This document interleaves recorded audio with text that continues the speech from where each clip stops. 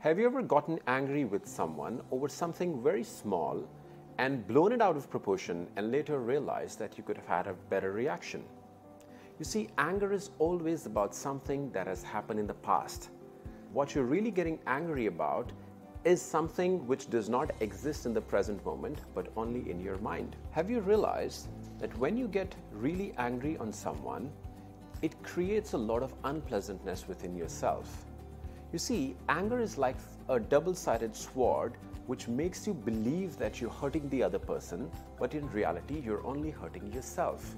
So it's like that fire which first burns within and then on the outside. Any emotion is a habit and not a natural process. It's just that you've been doing it for such a long time that you've started to believe that it's a natural process. And personal mastery or emotional mastery is not a subject that we were taught at school. So how are you going to generate the emotion that you want to feel? You see, an infant is only born with two emotions. One is love and the other one is fear. And fear is of two types for the infant. One is the fear of falling and the other is fear of loud noises.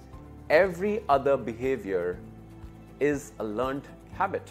So how do you deal with this emotion? The first thing that you do is bring your awareness into the present moment, because with better awareness, you can take better actions which will enable you to produce better results in terms of behavior.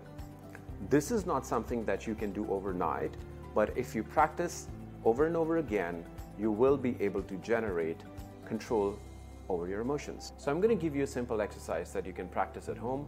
The first thing that you do is identify the triggers and patterns that make you angry. Focus on the situations which fuel that emotion within you.